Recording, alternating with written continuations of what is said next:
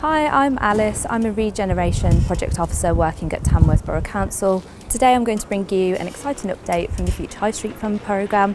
As you'll see, I'm stood in front of what was the Peel Cafe, which will be the future home of Nationwide Building Society.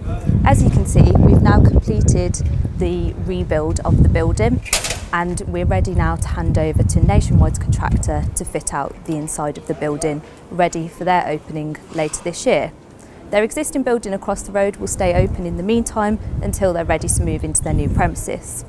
As you can see, the design of the building is the same as it would have looked when it was originally built. For many years the brickwork was hidden by a render, and now the restored brick facing fits in and complements the overall look and feel of Market Street.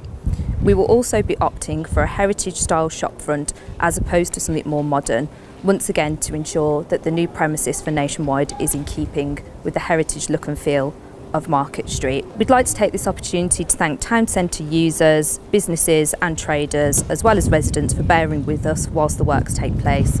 The town centre remains open for business, and if you wish to look up any other updates, please do visit the Transforming Tamworth website.